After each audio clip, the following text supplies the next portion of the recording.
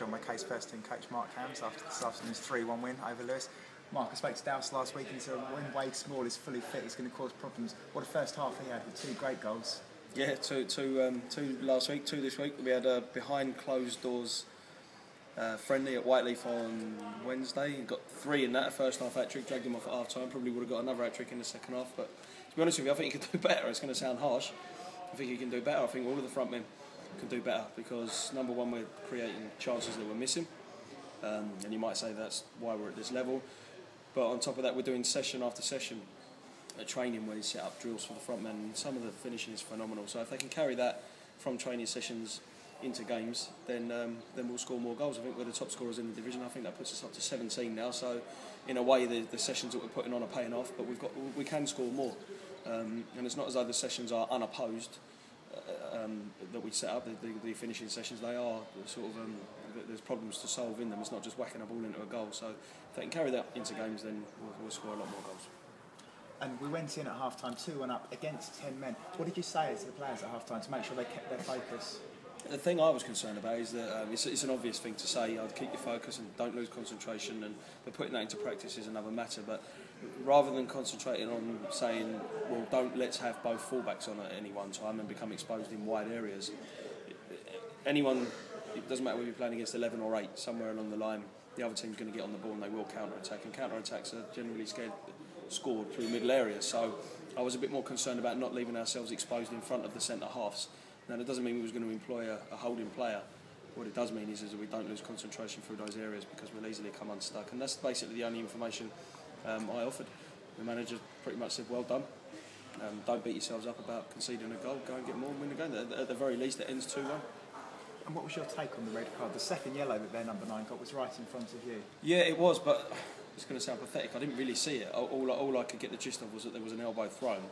And in fairness, nobody from our bench really jumped out and tried to get him sent off. So, if it was, I don't know whether it was a case of it was bad but no one saw it, or it wasn't that bad and the ref got it wrong. I don't know. I really can't tell you. Even though it was 4 yards away, I just didn't see it. And you made a double substitution just after the third goal. Clayton put the ball in, Lodge scored it, and you took them both off. Yeah, it'll be the last time they do that again, wouldn't it? That's a punishment. Well, the plan was to take them 2 off anyway. We just wanted to get not more energy really, because they're both energetic players, but sort of more defensive discipline players, if you like. But those 2 will get us goals all day long, as they've proved really, like you just said as an example there. But sometimes you've got to sometimes you've got to put your boring hat on and just say, right, that's enough. Let's go and bore the game out and win 2-1 or 3-1 in the case it was when they scored. And was there half an hour on Monday's game at Wealdstone? Yeah, more than half, yeah. I mean, the manager really turned up today and said, look, I've got 2 teams here. There's one for today. Doesn't matter what the score is, we could win 10-0 today and that'll be the team for Monday. So, yeah, definitely more than one eye on the game on Monday. And now our record at Wealdstone, or against Wealdstone, whether it be over there or here, isn't the best, to be honest with you, since we've had the job. So we really want to not go and get one over on them, but just at least go and give a good account of ourselves for a change over there. It's great to see Tom Bird back in the K shirt today. What's the story behind that?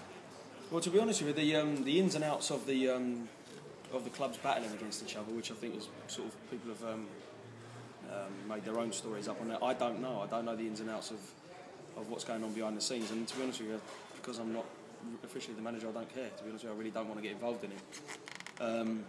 But all I know is that in the 5.5 years since we've worked here together, Dowse and I got the biggest F off the other day by basically just asking the question, are you sure you're doing the right thing? And I don't know whether I caught him at a wrong time or whatever, but I had to sew my head back on at one point where he just said, listen, just leave it to me, I know what I'm doing, I'm the manager, it's my decision and I will get this one right. So yeah, it's good to see him back. I went to see Carl Shorten a couple of times. I thought out of the back 4 on the 2 occasions I watched from Tom was probably the best player out of the back 4.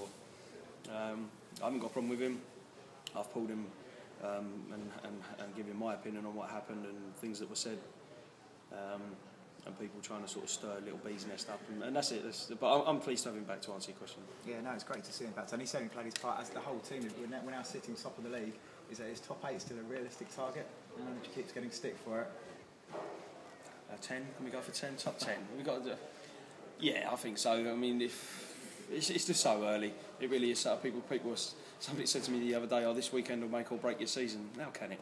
You're 7 games in. How can that make or break your season? It can give you a chance. It can fill you with confidence going into Monday, and if you do all right Monday, and then it can take you into Saturday, etc., and it snowballs. But it's not going. This weekend's not going to make or break our season. We're just giving ourselves a chance, and if we can stay in contact for the majority of the season, then the same as probably 10 other teams in this division, we've got a chance of nicking a playoff place. Cheers, Mark. Nice one. Nice one. Good luck, Monday. Cheers. Thank you.